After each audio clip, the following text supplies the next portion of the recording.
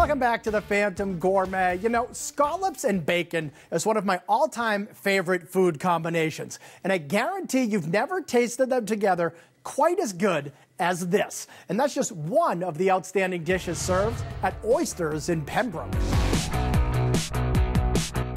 They come for the steaks, the seafood, made from scratch desserts, and lots of oysters. Brand new to Pembroke, Mass, Oysters Bar and Grill has become the hottest and coolest restaurant on the South Shore. We make everything homemade. We make our breads, we make all of our pastas, the ice creams, the sorbets, all the stocks, everything. Just stuff I like to eat. Chef Joseph Emma and his wife Megan met as students at the prestigious Culinary Institute of America in Hyde Park. And for years they dreamed about one day serving fresh, locally inspired dishes like cioppino, chock full of mussels, lobster and shrimp in a light tomato broth, and Portuguese clams with white wine and linguiça, even steak frites with hand-cut Parmesan fries, and an enormous all-natural beef burger topped with Vermont cheddar cheese on a homemade brioche bun. So to turn a dream into reality, Joe turned to his father, Ron.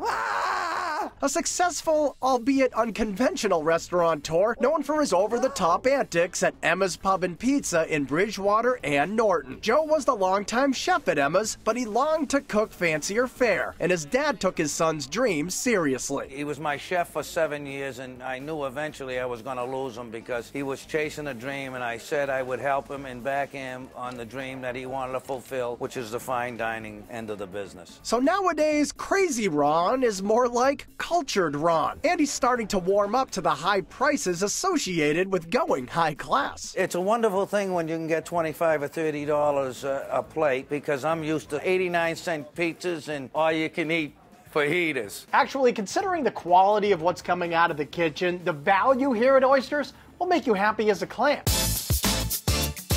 There's mouth-watering shrimp ceviche with avocado, cilantro, and citrus, Indian-style lamb curry with basmati rice and garlic naan bread, slow-braised short ribs over handmade gnocchi, and of course, ultra-fresh raw bar platters plucked from Cape Cod waters. Who doesn't like an oyster? It's like taking a sip of the ocean. And even though Chef Joe was a lot more soft-spoken than his father, You filming me? the flavors in his food are loud and clear, especially on the scallops and bacon dish that's deconstructed and delicious. So our scallops and bacon is kind of a play on bacon wrapped scallops, but separated. So we do delicious pan-seared scallops, crispy bacon, and a bacon beurre blanc sauce. The most delicious bacon wrapped scallop you've ever had. The scallops are big and sweet. The bacon, thick cut and smoky and salty. You add in all that butter, and this dish has more balance than Ali Raisman. Things get even more delicious at dessert with an ultra-rich bananas Foster bread pudding in a pool of caramel and a whole new way to enjoy coffee and donuts. The coffee comes in the form of homemade espresso ice cream, and as for the donuts, they're Fresh homemade donut balls. They're made to order, so they come out to your table served warm, and they're just a fluffy bite of heaven topped with sugar.